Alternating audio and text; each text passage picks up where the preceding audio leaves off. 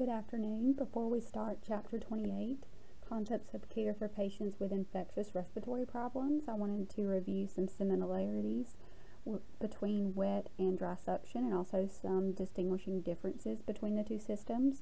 With both wet and dry chest tube systems, you will have marked drainage collection chambers. They will collect, again, as we discussed in lecture, fluid or blood that you can then mark on that system to indicate how much drainage has been occurring per hour during your shift. Both systems will also have water-sealed chambers where we can monitor for air leaks. In the water-sealed chamber, you want to have a minimum of 2 centimeters of water to maintain the water seal. Now we will talk about some differences in the system. So for dry suction, as the word dry implies, you do not have water for this system. You will utilize the dial to apply your prescribed suction from your provider. Most common is -20 millimeters of mercury.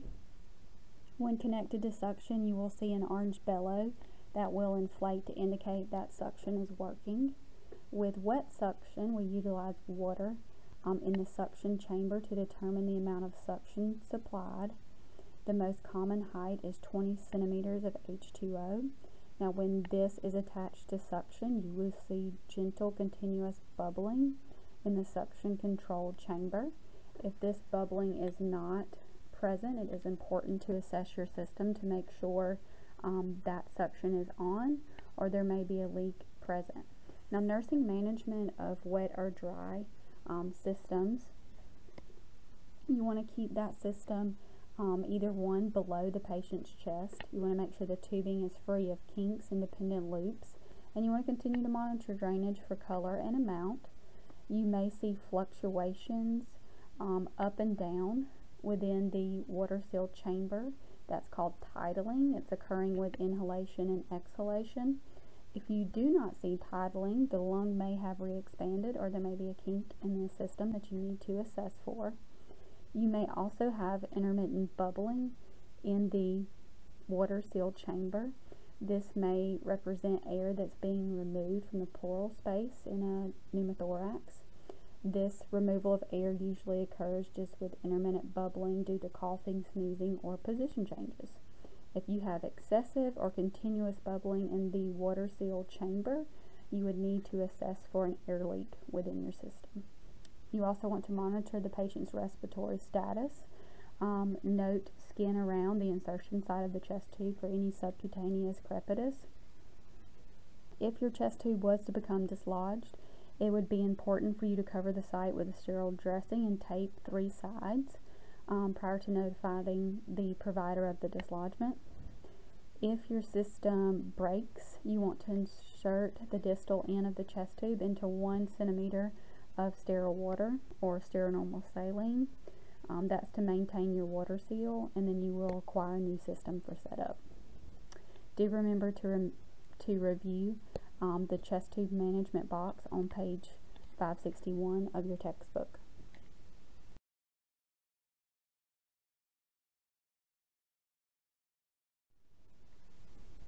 Seasonal influenza is a highly contagious acute viral respiratory infection.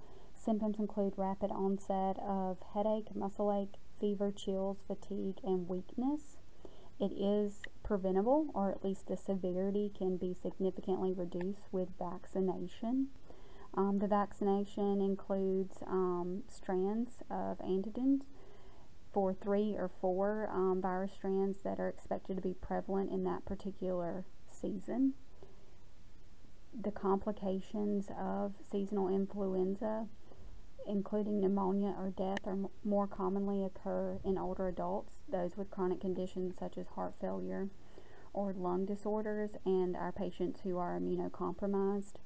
Outside of these exceptions, most patients are treated at home, but those with these complications or immunocompromised states may need hospitalizations to help manage their symptoms due to the severity and the concern for complications such as pneumonia. The recommended flu vaccine is administered as an IM injection. There is a formulation of the vaccine that's available for older adults, 65 or older. It is a higher dose equivalent vaccine. You would want to teach your patient who is sick to reduce the risk for spreading the flu by thoroughly washing their hands, especially after nose blowing, sneezing, coughing, or rubbing their eyes or touching their face. Other precautions include staying home from work, school, and avoiding crowds, covering their mouth and nose with a tissue when sneezing or coughing. The rapid influenza diagnostic test is common in many outpatient acute clinics, but it does have a high false negative rate.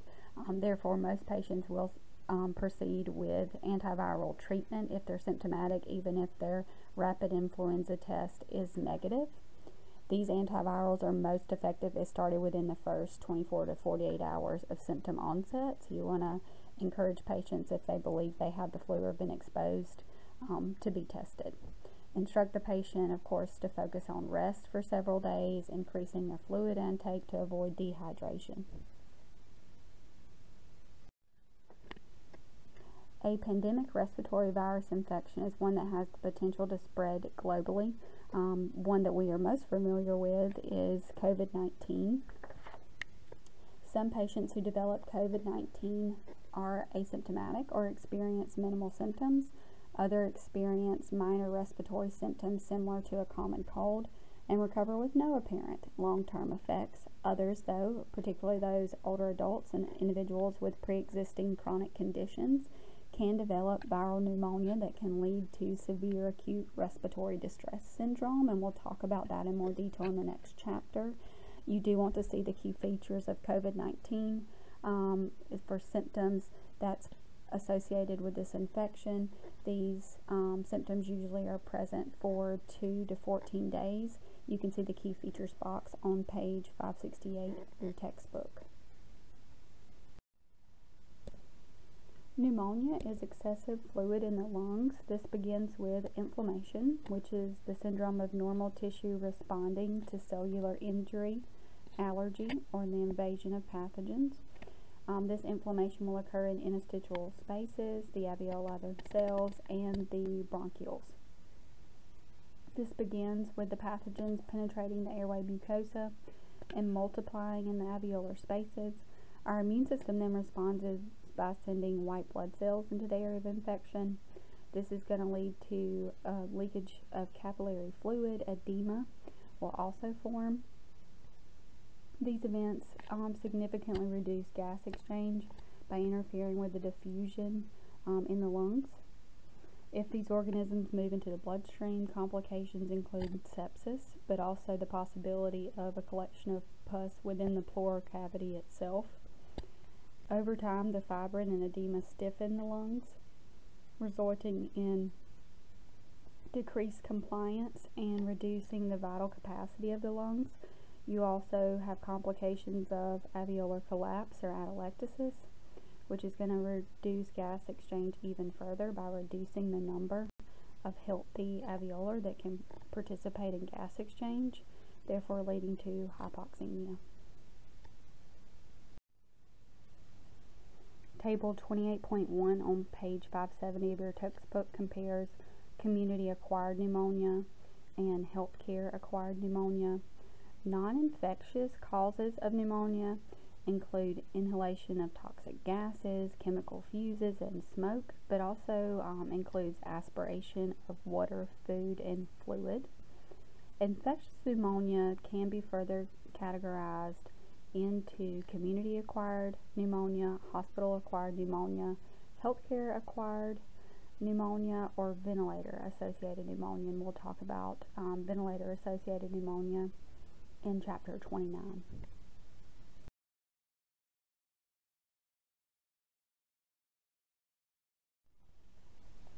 Pneumonia health promotion and maintenance.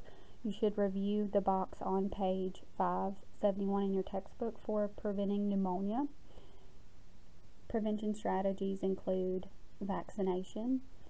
There are national patient safety goals set by the Joint Commission that recommend that nurses especially encourage older adults who are 65 or older, or those with chronic health conditions, to receive immunization against pneumonia For inpatients admitted for any condition, the Joint Commission also recommends checking the pneumonia vaccine status of your patient and, if needed, offering the vaccine during the inpatient stay.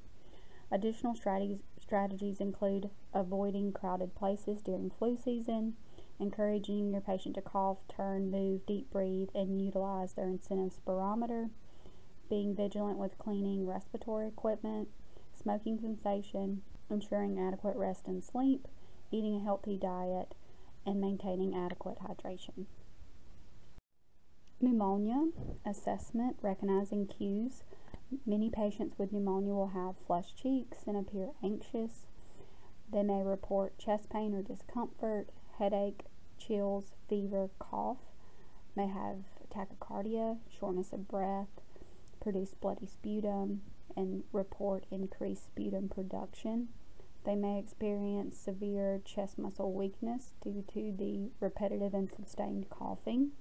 You would want to observe your patient's breathing pattern and their position, and remember to prioritize your patients who are demonstrating respiratory distress with tripod positioning and use of accessory muscles. You want to assess their cough for the also amount, color, and consistency of their sputum, assessing their lungs for the presence of crackles, wheezing, or bronchial breath sounds. A patient with pneumonia, especially an older adult, is often hypotensive and will experience orthostatic changes, and this is due to the vasodilation and also dehydration that is present usually with pneumonia.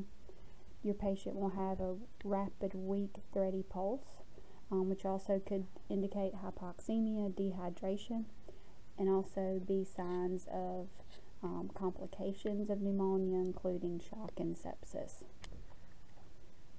Dysrhythmias may also occur, and this is due to the cardiac tissue not receiving the oxygen it needs to function properly. You do want to be familiar with common pneumonia signs and symptoms and their causes that are listed in Table 28.3 on page 572. I do want to bring your attention to the older adult consideration box on 573, as the older adult may present with very vague symptoms. They may just report weakness, fatigue, confusion, changes in appetite. They may be afebrile and not have a cough. Usually hypoxemia is present.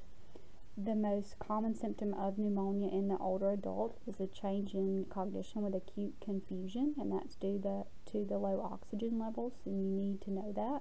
You may have family members or the patient themselves question why you're pursuing a workup, or why the provider is pursuing a workup for pneumonia in the presence of these vague symptoms, and you need to explain that older adults may not present with the characteristic symptoms we associate with the adult population.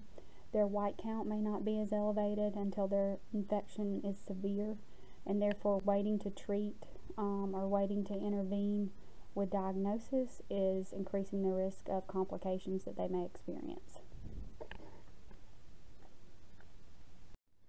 Next, we'll talk about labs and imaging for diagnosis of pneumonia. Often a sputum sample will be ordered. This is examined with gram stain culture and sensitivity to help determine the organism responsible for the pneumonia infection. However, usually these samples of sputum are contaminated and not able to truly identify the organism involved. You will see your patient demonstrate an elevated white blood cell count, except in that older adult population that we just discussed. Blood cultures may be performed to determine if the organism has entered the bloodstream. You may also see an ABG ordered. This is to determine the severity of the gas exchange impairment and help to determine if the patient needs supplemental oxygen in the best form of that oxygen delivery system. A BNP will be ordered to assess electrolytes, BUN, and creatinine levels. Patient may have an elevated BUN as a result of dehydration.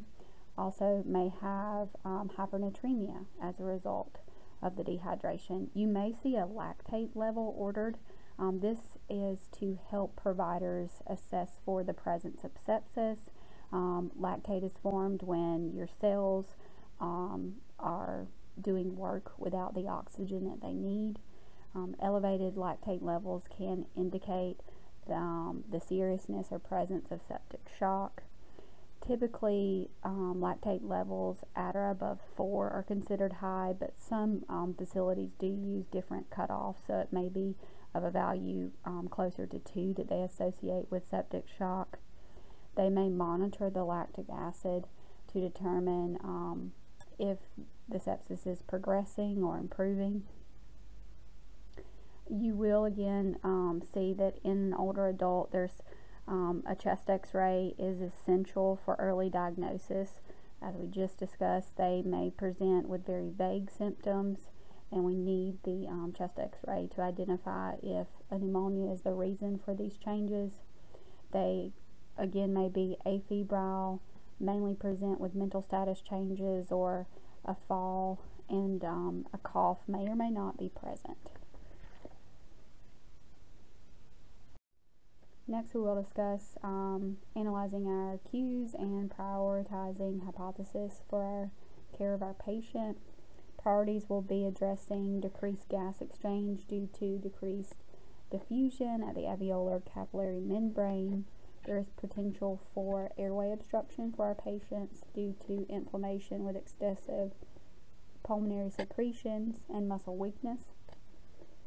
There's also the complication of sepsis due to the microorganisms involvement in our bloodstream and vascular area and reduced immunity, and the potential for the spread of these infectious organisms from our lung into our pleural space. Next, we'll talk about generating solutions and taking action in the care of your patient who has pneumonia. Care will be focused on improving gas exchange. These interventions will be similar to those we've already discussed for patients with non-infectious respiratory disorders, including asthma and COPD. Nursing priorities include delivery of oxygen therapy and, of course, assisting the patient with bronchial hygiene techniques. Oxygen therapy is typically delivered by nasal cannula or mask, unless that hypoxemia does not seem to be improving with these low flow therapy devices. You will be encouraging your patient to utilize their incentive spirometer to improve inspiratory muscle action and try to prevent or reverse, if already present, the presence of atelectasis. And again, that's that alveolar collapse, so that is impairing our gas exchange. You want to instruct the patient to sit up if possible, exhale fully, and then place that mouthpiece of the incentive spirometer in their mouth. They're going to take that long, slow, deep breath, and that's going to raise that ball or piston as high as possible.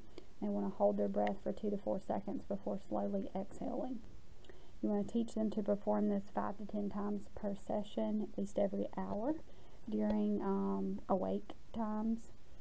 Next priority will be preventing airway obstruction.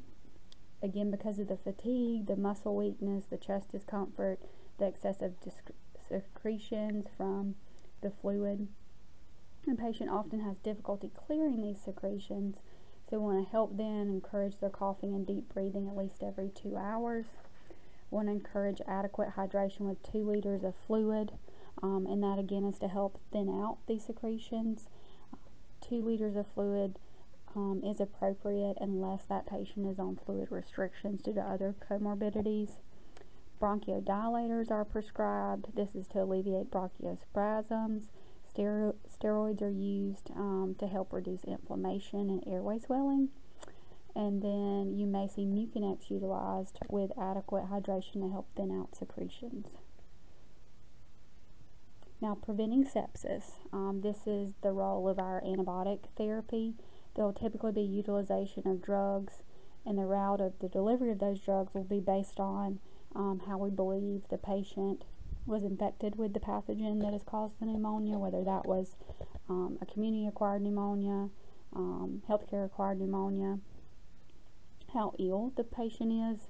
The organism involved will also play a role in selection of antibiotic therapy, also the patient's risk for complications due to comorbidities or reduced immunity. Now we will discuss care coordination and transition management. This is typically a long recovery phase for patients, especially older adults. That can be extremely frustrating. The fatigue, weakness, and residual cough can last for weeks, and most patients fear they will not have this return to normal level of functioning. You want to be very encouraging of expectations and discuss energy conservation strategies.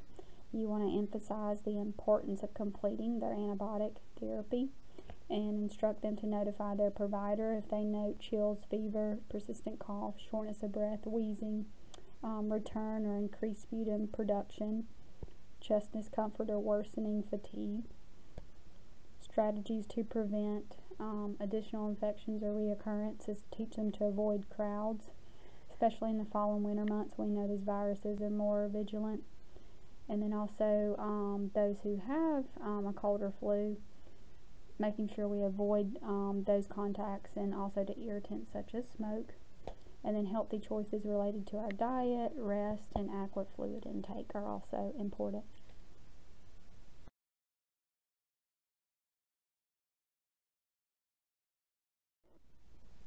Next, we will discuss pulmonary tuberculosis, which is caused by Mycobacterium tuberculosis.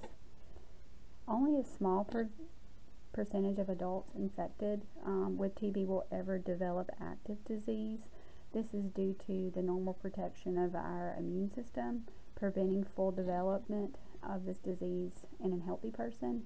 However, those with immunosuppression, HIV infection, who currently smoke or have certain comorbidities are at higher risk for progression to active disease. Initial infection is seen more often in the upper lobes of the lungs. The local lymph nodes are infected and enlarged. This is an asymptomatic period that usually follows the primary infection. This asymptomatic period can last for years and decades before we will see clinical symptoms. At that point, it would be termed latent TB. An infected person is not contagious to others until symptoms of disease occur.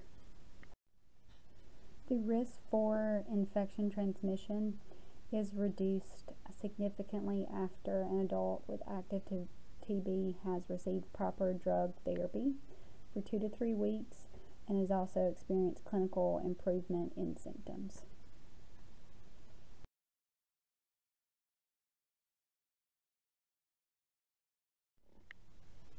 In North America, the adults that are at greatest risk for the development of TB are those who are in constant, frequent contact with an untreated infected person, so someone who has not received antibiotic therapy, those who have reduced immunity or current HIV infection, adults who live in crowded areas such as long-term care facilities, homeless shelters, older homeless adults, use of injection drugs or alcohol, lower socioeconomical status, and then foreign immigrants from less affluent countries.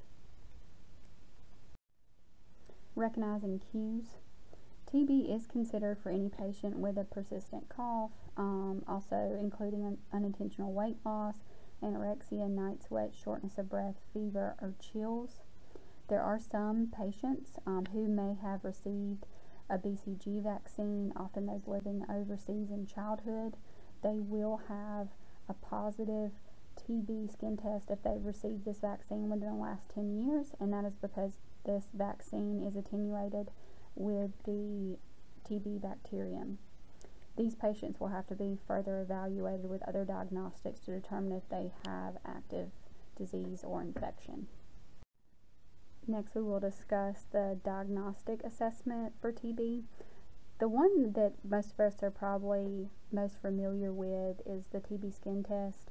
It is the most commonly used reliable screening for TB. With a skin test, a small amount of purified protein derivative, PPD, is placed intradermally in the forearm. This test is then read 48 to 72 hours later to assess for an area of induration. This would be a localized area of swelling with hardness of the soft tissue measuring 10 millimeters or greater in diameter. This does indicate exposure to and possible infection with TB. There is a figure 28.3 in your textbook that demonstrates a positive skin TB test. Now, in adults with reduced immunity, an induration of 5 centimeters is actually considered a positive result. A positive reaction, again, is only indicating exposure to TB or the possible presence of an active or dormant disease, not active disease. A reduced skin reaction or negative test does not rule out TB disease or infection of the very old or anyone who may have severe reduced immunity, because that would compromise their ability to have a positive response. In these populations, typically a quantiferum TB gold will be ordered, and this is where the patient's immune system responds to a TB bacterium. A positive result does mean that that person is infected with TB, but it does not indicate whether the infection is latent or active currently. Therefore, sputum cultures usually will confirm the diagnosis. Sputum cultures may also be utilized to determine the effectiveness of antibiotic treatment. There are annual screening recommendations for those who commonly may come into contact with people who may be infected with TB, including healthcare workers. I typically do receive one every year. Once a patient's skin test is positive for TB, they will also have a chest x-ray performed, and that's to determine if there is active or old healed lesions.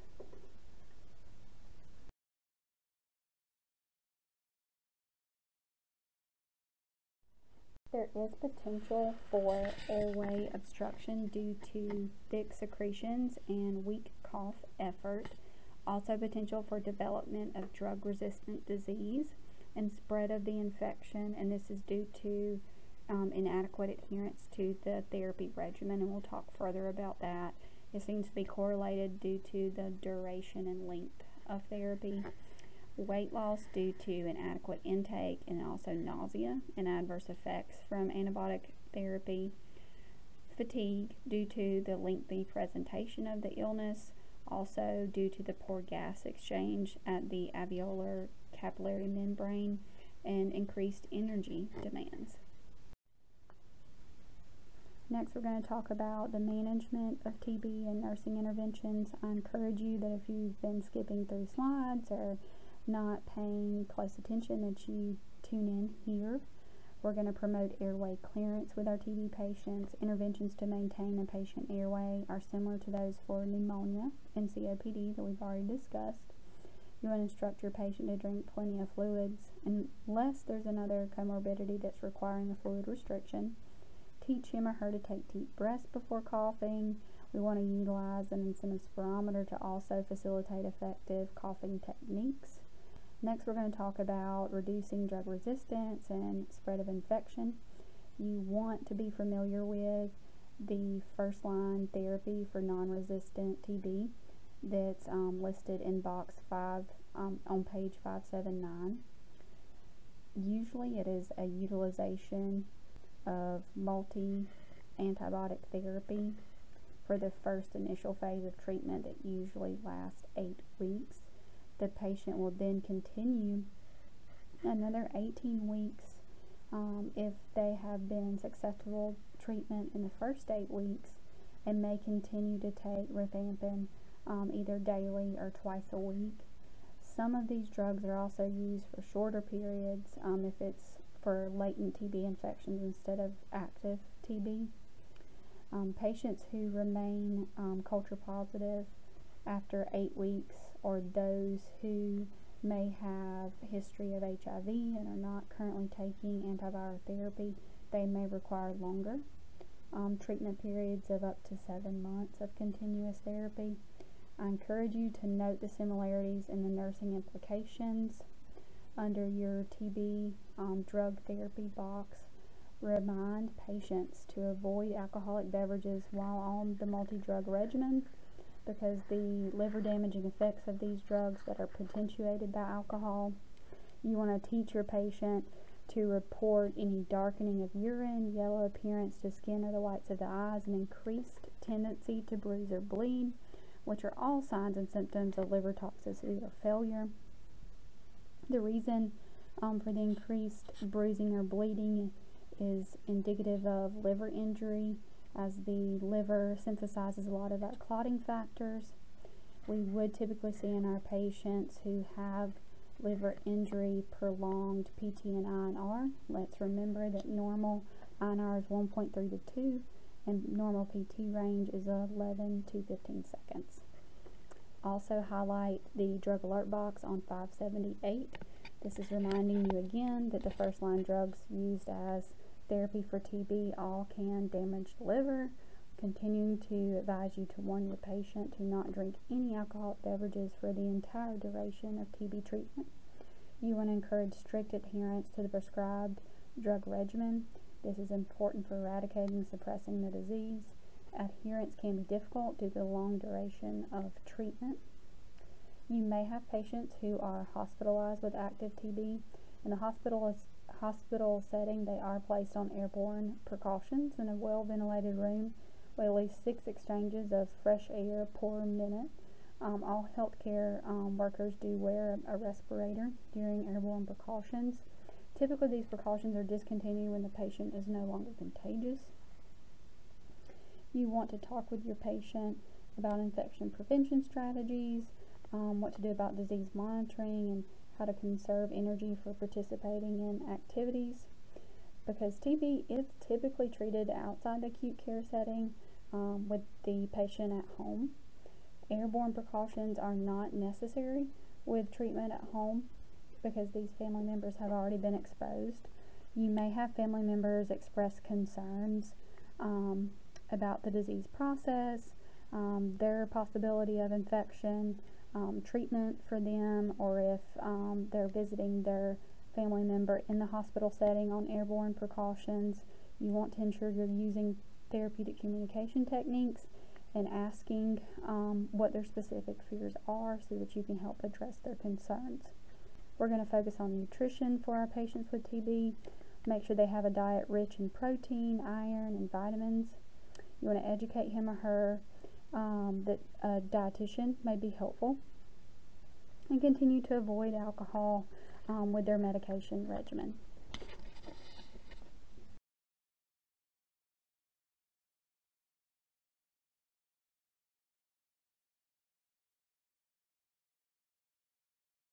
Now we're going to talk about rhinosinusitis. This can be due to anything really that would impair sinus drainage. Non-infectious causes include deviated nasal septum, facial trauma, nasal polyps, inhalation of air pollutants or allergens, and even a dental infection. When this problem is not due to an infectious source, it is blocking the flow of sinus drainage. The inflammation is preventing also the flow of secretion, so therefore you do have the perfect environment for a virus or bacteria to cause an infection. So just because you have a non-infectious source initially does not mean it cannot prelude you to then having a virus or bacterial infection.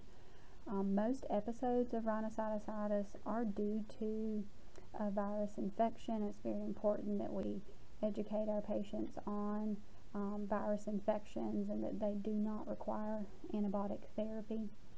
Complications for rhinosinusitis include cellulitis, abscess, and meningitis. Drug therapy will include decongestants, antihistamines, and intranasal steroids to block or reduce the amount of chemical mediators in your nasal and sinus tissues, which is going to help relieve that inflammation that's preventing sinus drainage. Antipyretics are given for fever and usually analgesics for pain. I do want you to pay close attention to the older adult consideration box on 581. First generation antihistamines, for example, Benadryl or diphenhydramine, may not be an appropriate drug for your older adults. These patients often have reduced drug clearance, so therefore they're at higher risk for adverse effects of first generation antihistamines, including side effects of confusion, also anticholinergic effects of dry mouth and constipation, sedation, tachycardia, hypotension.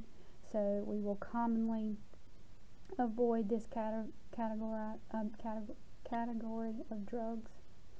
And you want to teach your older adult why they should not self-medicate with these, because again, these are available over the counter. You want to instruct your patient, and this is your nursing safety priority box on 581, the importance of completing the entire course of medication. Even if all their symptoms resolve, they should complete the course. There is significant risk for reoccurrence and drug resistance when therapy is not completed as prescribed. Now we will move on to peritonsillar abscess. This is typically a complication of acute bacterial tonsillitis. Infection spreads from the tonsil to the surrounding tissues and then therefore forms an abscess that actually can become large enough to obstruct an airway. Most patients can be treated as outpatients with antibiotics, although some may need steroids in addition to help reduce the pain.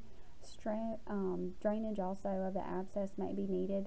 I encountered this once in an urgent care setting, and it was significantly obstructive to their airway, so much so they were having trouble producing sound. Their voice was very hoarse, and we did urgently send them over to the ER where they had it drained. Signs and symptoms for these patients is going to include presence of pulse behind their tonsil.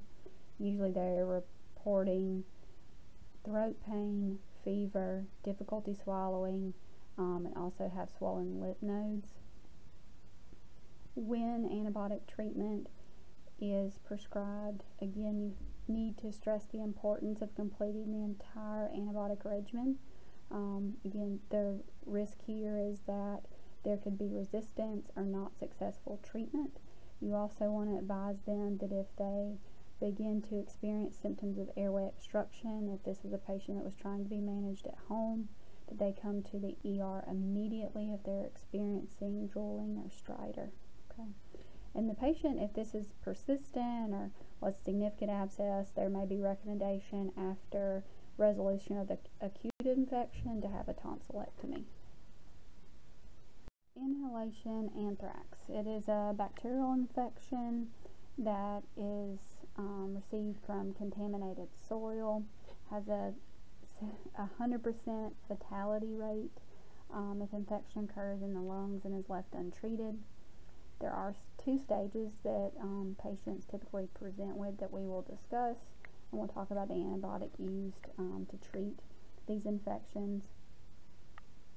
Because of the lethalness of this inhalation anthrax, if it occurs in an adult that does not have a hazard, occupational hazard, such as veterinarians or a farmer, to come in contact with this bacteria from the soil, it is considered an intentional act of bioterrorism. The active bacteria of inhalation anthrax will produce toxins that are released into the infected tissues of the lungs and into the blood, which is therefore going to increase the risk of making this infection worse and proceeding to sepsis and meningitis. There is massive edema occurring with hemorrhaging of tissue and destruction of lung cells. Usually the infected white blood cells then further spread the pathogen into lymph nodes and blood. These lethal toxins produced by the bacteria are the most common cause of death from inhalation anthrax. Again, there's two stages. There's this incubation period and then the active disease period. You do need to be familiar with all the symptoms that are listed in the key features box of this inhalation anthrax section. It may take up to 8 weeks after exposure for these symptoms to be present. So let's talk about if you were in a situation of trying to prioritize care for community members during a biohazard drill for inhalation anthrax. I can imagine this being a very overwhelming situation for emergency and personnel and first responders. The key to prioritization, again, is always the ABCs. So you would be prioritizing your patients who've had possible exposure to inhalation anthrax and are demonstrating airway breathing impairment, such as hypoxia or stridor. Now, with the two phases, that first phase usually is just going to seem like flu-like symptoms, but there is a key feature that you can utilize to differentiate inhalation anthrax and upper respiratory symptoms. Usually inhalation anthrax is not accompanied by rhinitis and sore throat. With this stage, the patient usually starts to feel better in 2 to 4 days, and then the active stage occurs as they're feeling better, and then they have a sudden onset of severe disease, including respiratory distress, bloody vomit, shortness of breath, diaphoresis, stridor, chest pain, and cyanosis. Unfortunately, death often occurs within 24 to 36 hours after these symptoms begin, even if antibiotics are started in this stage. Antibiotics commonly used to treat inhalation anthrax are cipro, doxycycline, amoxicillin, clindamycin, and vancomycin. You also may see one or more of these drugs used to prevent illness when there is concern for exposure to inhalation anthrax, but they are not currently demonstrating symptoms. You do want to teach patients with any lower respiratory infection to watch for sudden changes or worsening of their symptoms after they think they're getting well, and they need to seek emergency medical attention if this occurs. There are a variety of respiratory infections that are isolated due to their geological location, meaning that causative organism is most common in that area. The incident of infection in those areas are usually low. That's because adults living in these areas often have developed some immunity to the organism due to exposure over time, and usually only developed that particular infection if they came into contact with a large number of pathogens, or if they have a severely reduced immune system. These organisms or pathogens are commonly a part of the normal environment in this geographic location. Healthy adults are most susceptible to infection, again, with those intense exposures, such as for like soil-borne organisms. If you have adults who are farmers or digging the soil, working construction where there's disturbance of soil, they can be heavily exposed and then develop symptoms of infection, or maybe they're exposed during natural disasters such as tornadoes, floods, or dust storms. Typically, these respiratory infections will resemble influenza and pneumonia with fever, cough, headache, muscle aches, chest pain, night sweats, and be misdiagnosed for those reasons. Identification of the specific organism is very important so that treatment can be specific to the organism and also prevent the complications that can occur. I want you to know with the geographical respiratory infections that you make sure you prioritize asking your patient who present with respiratory symptoms if they've what their travel history is, if they've visited any possible places that we know to have sources of these pathogens, kind of expected courses, and we also want to kind of educate them on appropriate management strategies. Supportive care is typically similar to what we've already discussed with influenza and pneumonia once we've identified the organism.